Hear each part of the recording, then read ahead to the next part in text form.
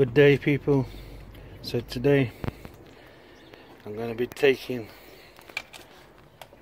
off my oxygen sensor, mirror 2 sensor, give a clean, as I'm starting to get the service warning light on. I have tried an expensive cleaner but still not turning the light off, still not cleaning it. So as you can see, it's that bit there I need to get to. I don't seem I can get to it from underneath, so I am going to try take this cover off here and try and take my fan off so I can get my hand down to get to it. So to start off with is you need to get a screwdriver underneath these here.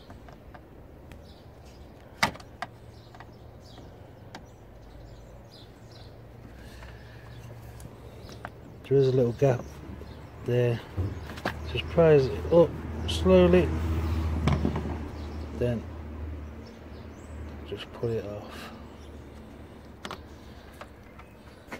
So I'll come back as soon as I got this off. Right, so I've took all the little clips off. When you pull the top bits off, then all you do, put your screwdriver underneath and pop the bottom ones off. So you got one here, one there, one there, there, and there. So all you do is lift it forward, lift it up from the back here. You can see, and you just pull it backwards to untuck it from your front grille. Place it on the floor, out of the way. So next thing is to work out how to get this fan off. Go and do the 2 bolts here, what hold on your water bottle, to move it out of the way to give you some room. Then on your fan there is a bolt what's just underneath here. If you follow your fan across, it's right in the corner. I would say it is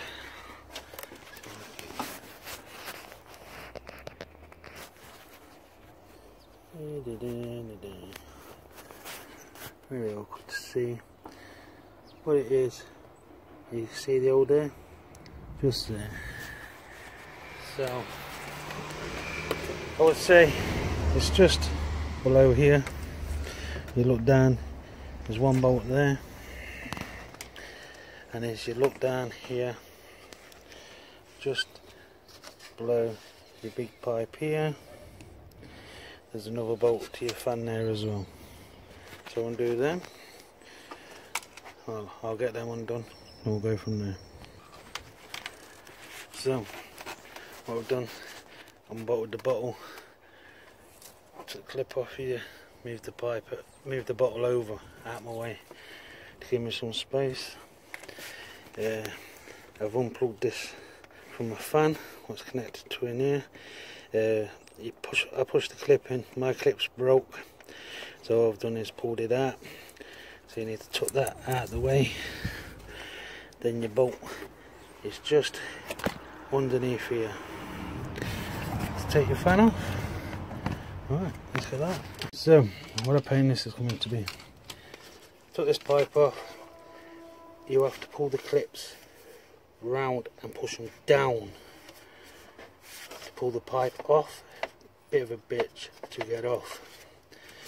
I've had to take this off as well. It's just 2 bolts here. That ball goes on there. And you got a washer, 2 bolts. And that little metal rod bit goes through an hole here to hold it on. So you take that off. So that, yeah, there is 2 bolts holding the fan on. There's one here just underneath the big pipe and one that side, and your fan just pops up.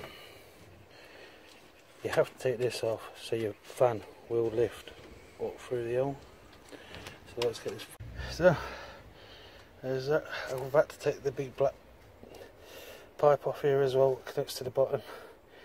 It's a straight screwdriver and it bolts into the top here, connects onto this pipe. I had to remove that as well, as the back of the fan was catching it. So let's try and get the fan out now. So there we go, it's out. Right, like I said, I've had to take the top cover off the engine to get the bolt for that black pipe there off. Soon that was off, and I've moved this, I think it's a vacuum, out of the way what was connected onto here. Let me take that off before I lose it. So yep, vacuum what was connected onto there as well.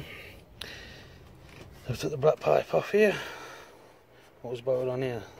I say I had to take the top cover off to unbolt this here, take that black pipe off, and I've had to undo this and just slide it over slightly so I get the fan to slide up and out.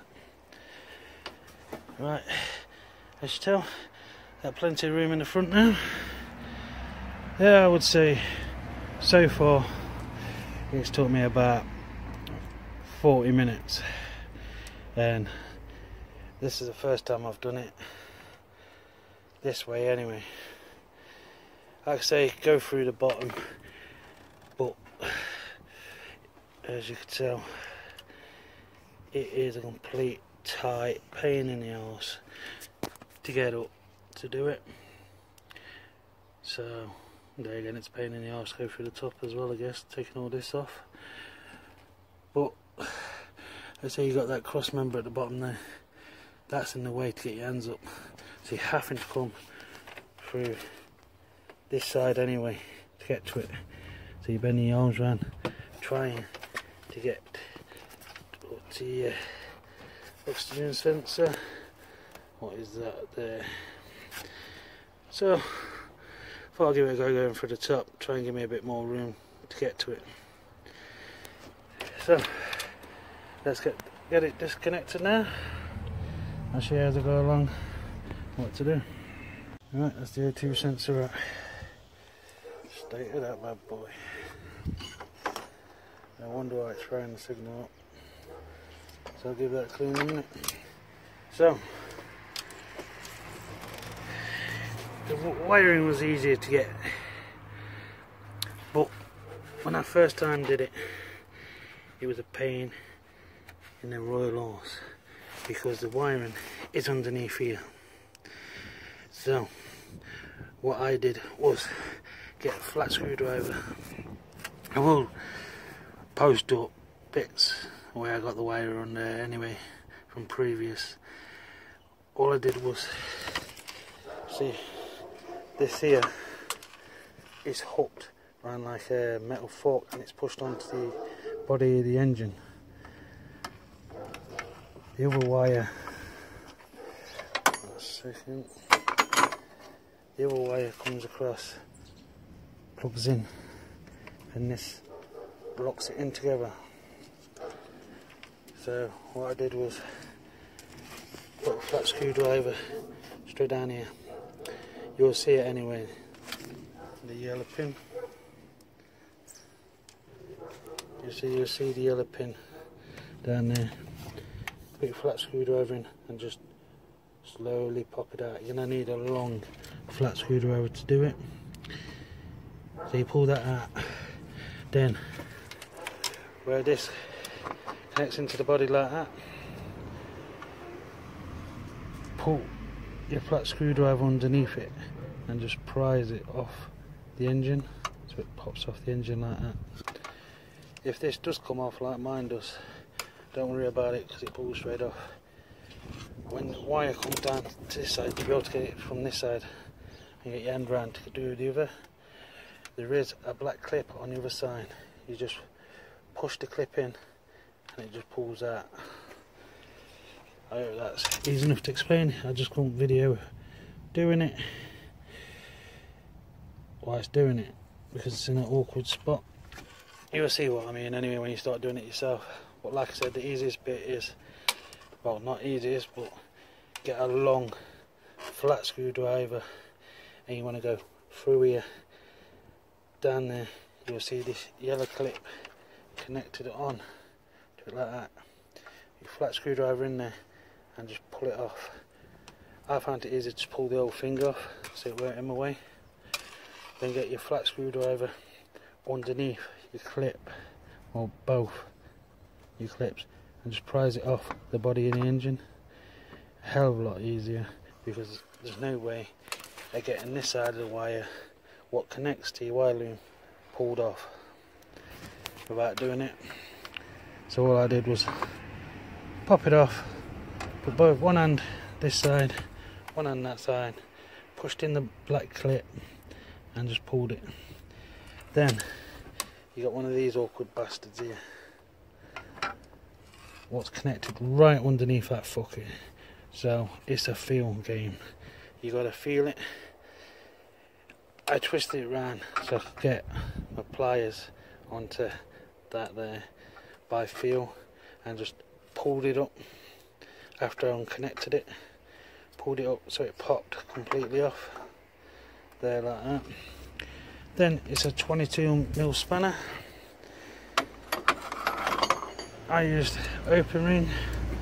There's just enough space to get it down, crack it open, then use your fingers to undo it.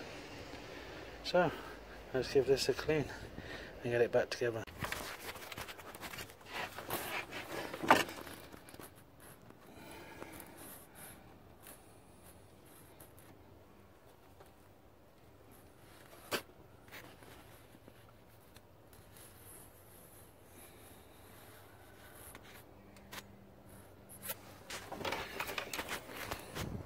Right, so let's say I'm going to give this a clean now. Let's stay at that. I have used cheap cleaner stuff you pour in your fuel to try and clean it. Then I used the expensive stuff, I think it was something like 20 quid. Poured it in. You have to do it on a quarter of a tank. You pour it in, run it till your light comes on, then fill your tank up. It did work. It worked for, I don't know, 6 to 12 months. The light went off. Your service warning light, not your oil service light. It will come up on your screen as service due. I plugged in my diagnostic. Diagnostic kit cost me about 150 quid off a site. If you want to know where I got it from, drop us a message and I'll let you know where I got my diagnostic. But it only does Vauxhalls. You can buy ones what do all cars, but I only brought one that does Vauxhalls, as well, the wife seems to only have Vauxhall cars. So let's say I'm going to give this a clean now. I tried doing the cleaning stuff in the fuel again, didn't work. And as it's nearly coming to the end of October, Christmas is round the corner. I ain't a rich man, I'm a working man. So you have to make things do till you get more money. So like I say, I'm going to give this a clean, see if it works. If not, then after Christmas I'll just rip it off, bang a new one. But 110 quid for a new one is a lot of money just before Christmas. So there we go, let's give it a clean up. So there we go, I gave it clean. Just gotta finish it off. All I've used is carburetor air intake cleaner. Sprayed in all them holes there. Made it quick wipe down. All I've done is filled them holes up. The carb cleaner, just leaving it to soak for a bit. So while I'm waiting for that to soak, what I do, I run through everything once more for you. So first thing is, you need to take your top black panel off. They do have the black clips in, so you need to use a flat screwdriver, pop the top of the clips out, pull them out, and pop the bottom of the clip out. The same running across that, pull that off. Then what you want to do is take your top cover of your engine off, put your oil cap back on. Undo this here for you. I think it's a valve. I think that's what people call it anyway. Undo the 2 bolts there, pull out the pin, take that off. Then you want to take off this black pipe here.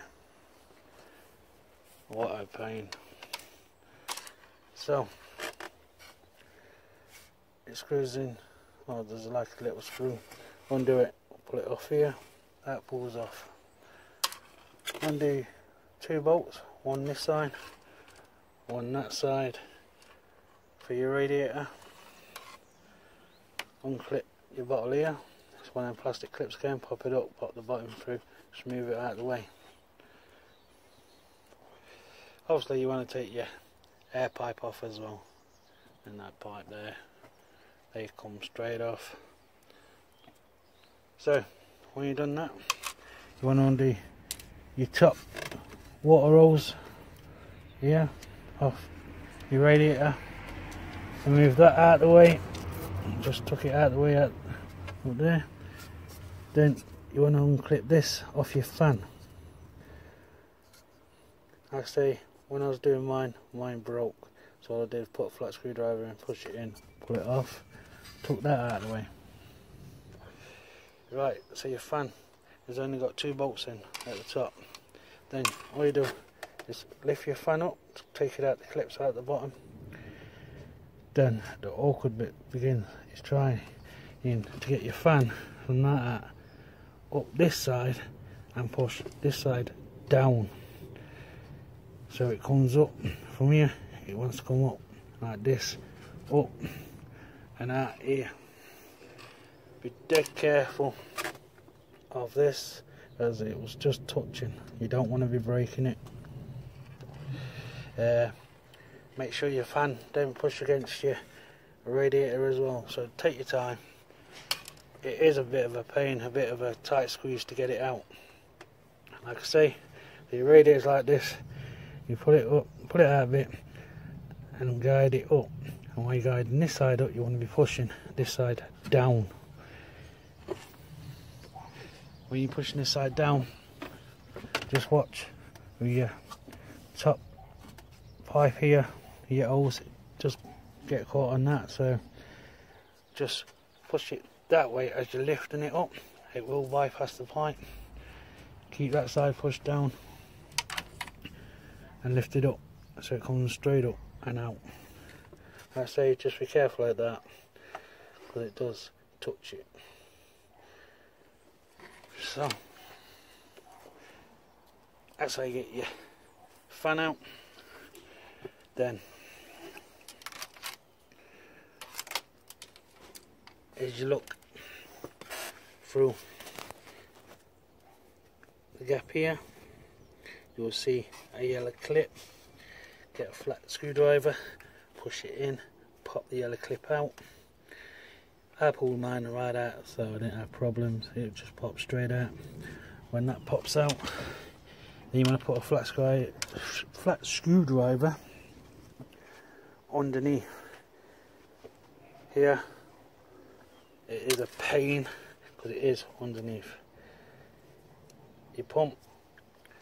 So you want to get a flat screwdriver underneath and pop it off, because it's like a fork where this slides onto on the body of your engine.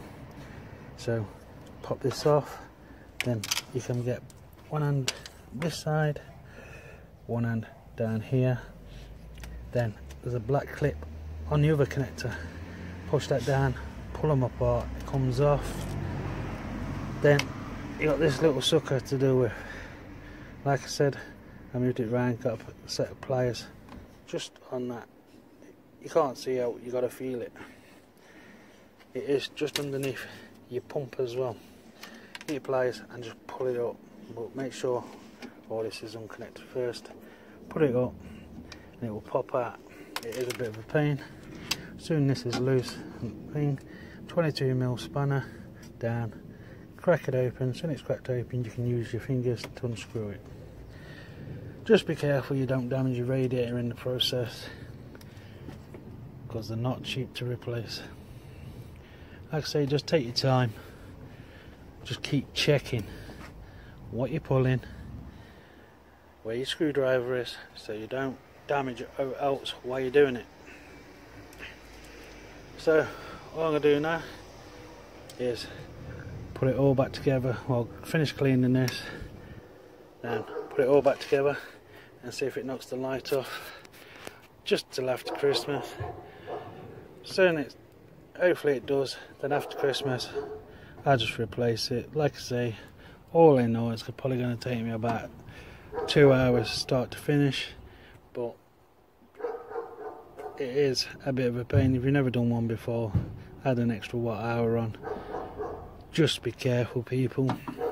Don't start yanking at things, because things do break and things cost money. So take your time. Make sure you got an all day, so there's no rushing about it. So I'll give this another clean, start putting back together, and I will try and show you how to get it back together.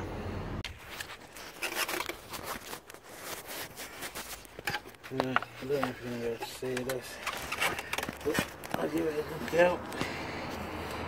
There we go, that's the switch.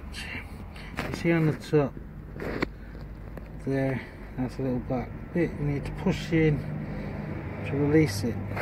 So all I've done, instead of putting it back onto the body, I've just run that connector back over to the side. Sorry about that. Back over to this side here. So if I do need to do it again, I can get to the switch a lot easier, and all I do is tuck it up out of the way, so at least then I'm not struggling. Don't connect it again. So there we go. Let's get it back together. So the first thing to do, see that, nice and clean. Come on, focus. Nice and clean now. Put this back in, connect it back up, start putting things back together. So that's it back in there, all plugged in. All I've done is tuck the wires back behind all the pipe work, just make sure nothing goes towards your belt. So next thing is get the fan back in. You can see the clips here, what push your fan down into, and there's one down that side as well, so you can see it, yep, there. That's what your fan go on to.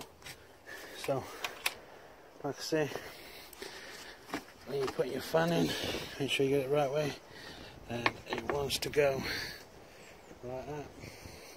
You want to put it downwards, motion down there, and turn it to get it in. Make sure you put it the right way. Alright, let's get this in. As you see, I've got it going down, so it goes like that on the pipe work. Like I say, be careful of this because it does get caught up in there. So now it's time to get it from that to that. There we go. It's back in.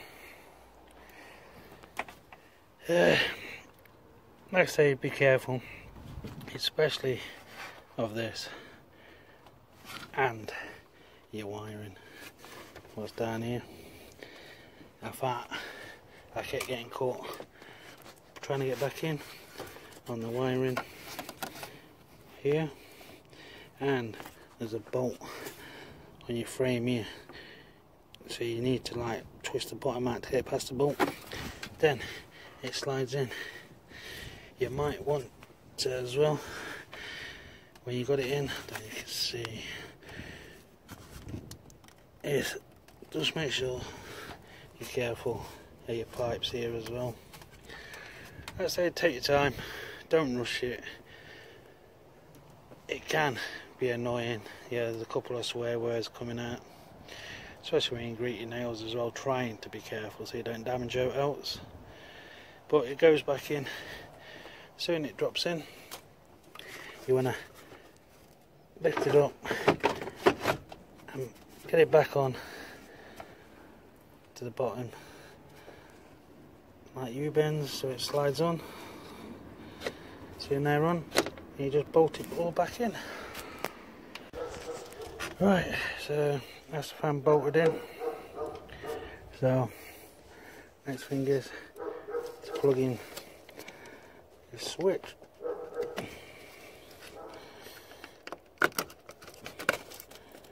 Make sure it's in properly, squeezed in. As I broke my toggle off trying to undo it, but it's on firm enough. Then the next thing after that, connect your pipe back on. Right, so the water pipe's connected back on. There, plugs are back on the switch, fan switch. Right, before I put the black pipe on here, I find it's easier to get this on. Just pops on, just make sure the clips go back in tight, or you'll end up losing pressure. That'll do, that's that on. So time to get this black switch on, the black pipe on. So scratch what I said before, connecting this pipe first, because this one is a pain in the arse to slide back on at the bottom. So I disconnected this one back off, fitted this one, don't forget to bolt it at the top, put your pipe back on here. So this one is just a push. That's what you do. You stick it on, push, get this in, make sure the clips are sat in properly. So there we go. So that's that. Time connect that back on now. So let's go. So we've got that back on. Don't forget, behind here there's like a washer that this sits on. When you take it off, make sure you don't lose it, or it won't sit on properly. These were a bit of a pain to get on to start bolting up. I'd use a spanner. If you've got smaller hands, yeah, my hands are massive, so try and get them on there, a bit pain in the neck. So the next thing is I gotta stick the little washer on, then put the little metal bar or piece of wire wherever it is. There it is, that. So I'll put the washer on first, and that slides through the hole and twist it so it don't pop off. So yeah, we're getting there. Just bits and bobs to do now. As you see, put the washer on, so you got the like a little running wheel, whatever washer type thing, what goes inside the metal bit there. Then you put your washer on, and a bit of wire through the hole one side, and you just twist them together just to make sure it don't pop off. So there we go, water bottle's bolted back on, terminal. Everything's connected back on. All I've got to do is put the covers back on now. Got to connect this bottle back on. So what I want is on the bottom one first. See that? Line that over the hole. Push it in. Use a little clip. And get your next one. Just like that. Line it up.